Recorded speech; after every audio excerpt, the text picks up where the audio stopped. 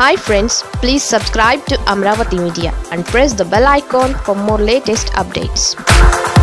TDP MLAలకు whip జారీ, వారి బండారం బయటపడుతుందా? ఏపీలో రాజకీయాలు హీట్ పెంచుతున్నాయి. ప్రభుత్వం 3 రాజధానుల ప్రతిపాదనలను ఆచరణలోకి తెచ్చేందుకు వేగంగా పావులు కదుపుతోంది. ఇందుకోసం ప్రత్యేక అసెంబ్లీ సమావేశం జరగబోతోంది. ఆ సమావేశంలో 3 రాజధానుల నిర్ణయానికి ఆమోదముద్ర పడేలా ప్రభుత్వం ప్రయత్నిస్తోంది. ఆ మరుసటి రోజునే శాసన మండలిలోనూ ఆమోదం పొందాలనేది ప్రభుత్వ వ్యూహం. ఇదే సమయంలో ప్రతిపక్ష టీడీపీ సైతం ప్రతి వ్యూహాలను సిద్ధం చేస్తోంది. అందులో భాగంగా తొలిసారిగా సభ్యులకు విప్ జారీ చేస్తోంది. పార్టీ నుండి దూరమై అధికార పార్టీకి దగ్గరైన 2 ఎమ్మెల్యేలకు విప్ జారీ చేయాలని నిర్ణయించారు. ఇక మండలిలో టీడీపీ కీలక భూమిక పోషించనుంది. దీనిపైన పార్టీ అధినేత చంద్రబాబు, పార్టీ ఎమ్మెల్యేలు, ముఖ్య నేతలతో కీలక సమావేశం ఏర్పాటు చేశారు. 3 రాజధానుల ప్రతిపాదన, అమరావతి నుండి పరిపాలనా రాజధాని తరలింపు పైన ఏపీ అసెంబ్లీ ప్రత్యేకంగా సమావేశం కానుంది. ప్రభుత్వం అమరావతి నుండి పరిపాలనా రాజధాని తరలింపును ప్రతిపక్ష టీడీపీ వ్యతిరేకిస్తోంది.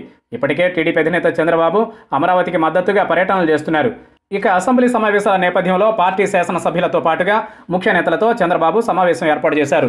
ప్రభుత్వం సభలో సిఆర్డీఏ బిల్లు సవరణ, రద్దు, 3 రాజధానుల అంశంపైన తీర్మానం వంటి వాటిల్లో ఏ రూపంలో సభ ముందుకు ప్రతిపాదనలు తీసుకొచ్చే అవకాశం ఉందనే దానిపైన టీడీపీ ఇప్పుడు ఫోకస్ పెట్టింది. ఏ రూపంలో బిల్లు సభ ముందుకు వచ్చినా ఏ రకంగా ఎదుర్కోవాలనేది దానిపైన వ్యూహాలు సిద్ధం చేస్తోంది. అందులో భాగంగా పార్టీ శాసనసభ్యులు, శాసనమండలి సభ్యులకు పార్టీ విప్ జారీ చేసింది. పార్టీ నుండి గెలిచిన 23 మంది శాసనసభ్యులు తప్పనిసరిగా అసెంబ్లీకి హాజరు కావాలంటూ టీడీపీ విప్ జారీ చేసింది. అందులో టీడీపీ నుండి దూరమై వైసీపీకి దగ్గరైన వల్లభనేని వంశీ, మద్దాలి గిరికి సైతం పార్టీ విప్ జారీ చేసింది. వారికి పార్టీ నుండి అధికారిక సమావేశం పంపారు. వారి వ్యక్తిగత మెయిల్కు సందేశం, ఫోన్కు మెసేజ్తో పాటుగా వాట్సాప్ సందేశం సైతం పంపుతున్నారు.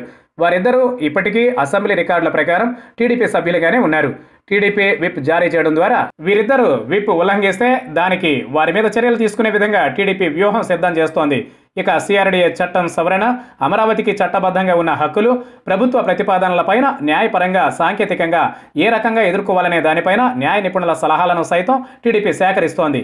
శాసనసభలో తమకు బలం లేదని తెలిసిన రాజధాని విషయంలో డివిజన్కు పట్టుబట్టి ఆ ఇద్దరు రెబల్స్గా వ్యతిరేకంగా వ్యవహరిస్తే వారిపైన చర్యలకు తమకు అవకాశం దక్కుతుందని టీడీపీ అంచనా వేస్తోంది.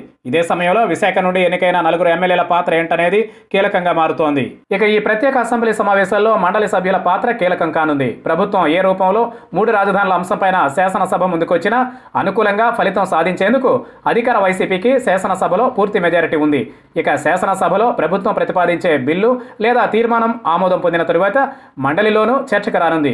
ఇందుకోసం 21వ తేదీన శాసన మండలి సమావేశానికి నోటిఫికేషన్ జారీ చేశారు. మండలిలో టీడీపీకి ప్రస్తుతం 28 మంది సభ్యుల మద్దతు ఉంది. అదేవిధంగా బీజేపీ నుండి 2 సభ్యులున్నారు. నామినేటెడ్ సభ్యుల్లోనూ కొందరు అమరావతి తరలింపును వ్యతిరేకిస్తున్నారు. దీంతో అక్కడ తమకున్న అన్ని అవకాశాలను సద్వినియోగం చేసుకోవాలని భావిస్తున్నారు. దీనికి అనుగుణంగా సభ్యులకు సూచనలు చేస్తున్నారు.